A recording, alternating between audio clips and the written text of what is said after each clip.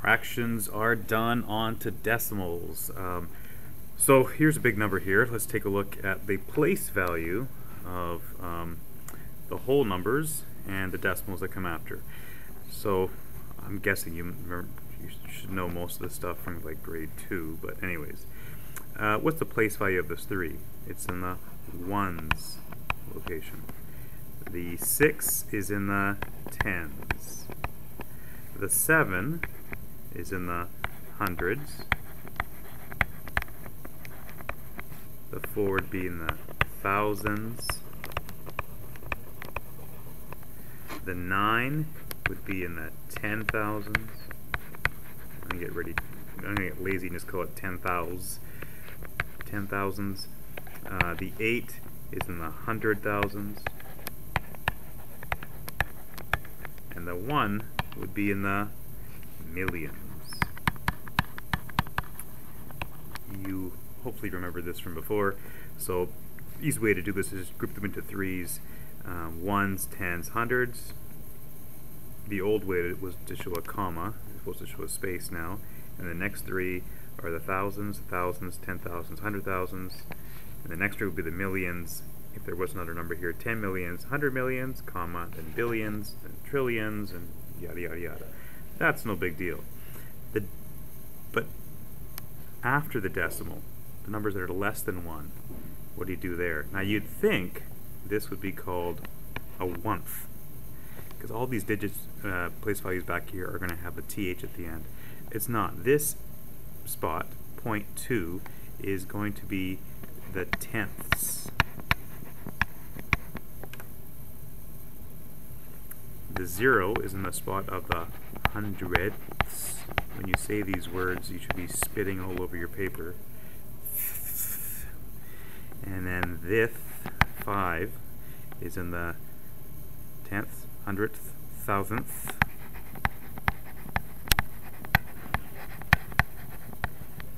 And then this would be in the 100,000th. And it goes on and on and on. After 100,000s, you would have millionths, and it goes on and on and on. Okay. So this number here, 0.8 seconds. What's another way of saying 0.8 seconds?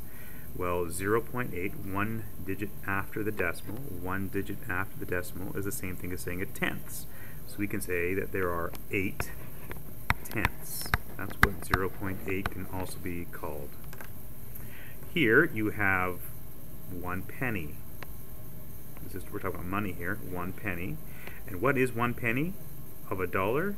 Well, it's in the second decimal spot, the second decimal spot. So here's a decimal, 2 spots after. That is the hundredths. So 1 penny is 1/100ths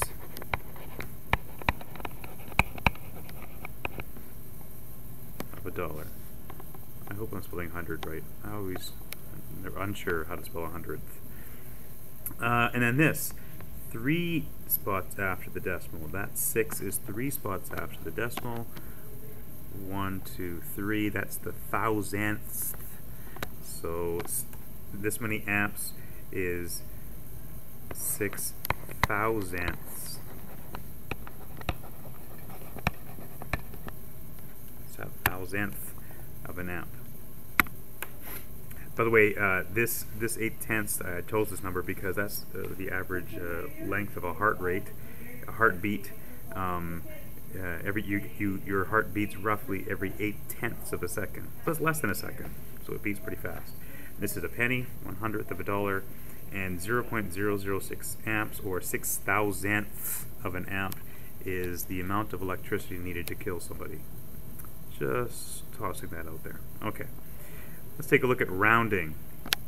Now in rounding, you might get a question like this. Round this number to the nearest hundred. First, we got to find 100. 100 is, shouldn't have to do this, but hundreds, if you forgot, is the third spot to the left of the decimal. So what I would do, the number we're trying to round, sort of underline that, and you look at the number after that. If the number after the number we're interested in, the hundredth spot, is 5 or more, then this number will round up.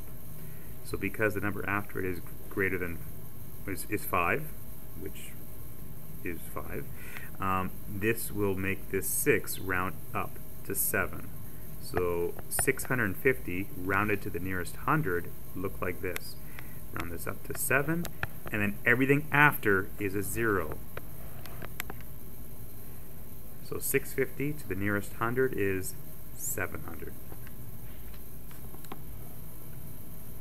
Next example, round 1387 to the nearest thousand. Well, 1000 is this spot here, and again what you do is sort of underline the spot that we're talking about. 1000, that's the 1000 spot. Look at the number after it, just the one number directly after it, and if it's 5 or greater, this will round up. If it's not 5 or greater, it's less than 5, then this number will stay as 1. And 3 obviously is less than 5, so this number is going to stay as 1000, and everything else becomes a 0. We're rounding it to the nearest thousand. When you're rounding, you're basically just saying, I just want to get a rough idea what the number is. I don't need all the details after. I want to know how many hundreds there are here, how many thousands are there here, and that's what rounding allows you to do. Okay, round 1939 to the nearest 10. The 10 spot is here. The number after it is greater than 5, or 5 or greater. So that means this number will move up. The 1 and the 9 we still keep. We're interested in the 10 spot, so that, again, number, like I said before, will round up to 4, and the number after it is a 0. So this number to the nearest 10 is 1940. 1940.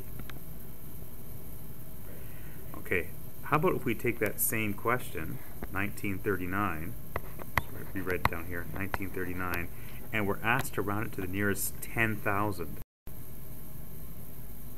Okay, now you look at this and you think, well, there is no 10,000 here. It stops at 1,000. Where would the 10,000 be?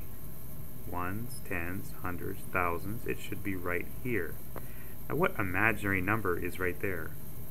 You could think there's a 0 right there.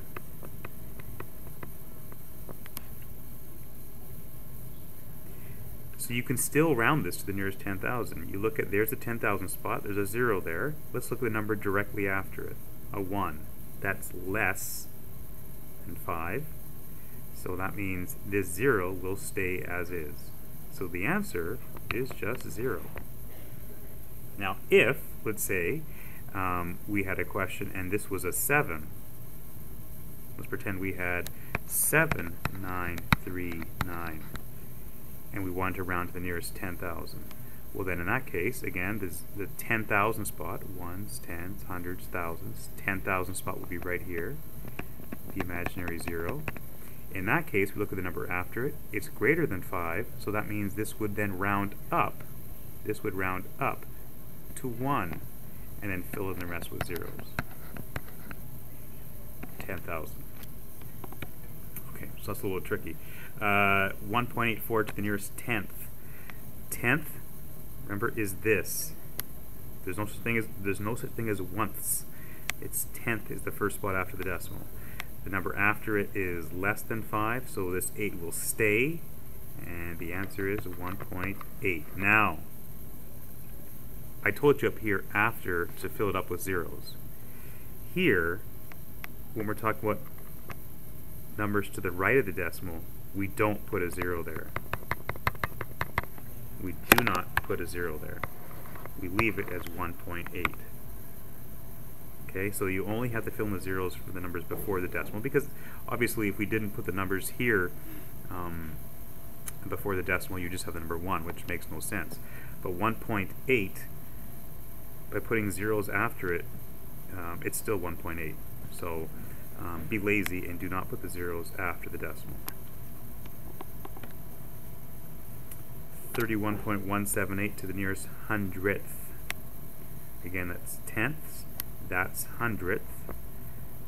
This number is greater than 5, so it's going to round this number up to what? Well, we put in the 3, the 1, this one, and this is going to round up to 8. Do we put a 0 after it? No, we don't put a 0 after it. It's done. So it's 31.18.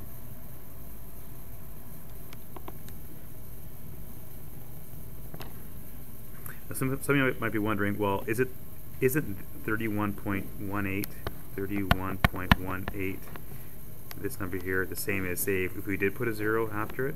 They are the same, yes. The 0 at the end makes no difference to this number here. 31.18, 31.180, they mean the exact same thing. But if we're rounding, the whole point of rounding is that the person who wants you to round it doesn't want extra digits. So why are you putting extra goofy digits like zeros behind if you don't need to? Again, if you can fill this up with as many zeros as you want,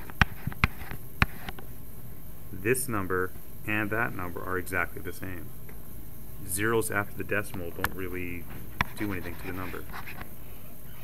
Okay, next. 14.6432 to the nearest cent. Cent. Now you should remember that cent is the same thing as, if I have that back here, cent is the same thing as a hundredth of a dollar. So the hundredth spot is right here. The number after it is less than 5, so that means we're going to keep this as 4, so your answer becomes $14.64. Don't put any zeros after the decimal. That's your answer.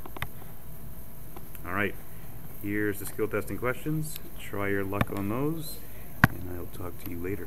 Bye-bye.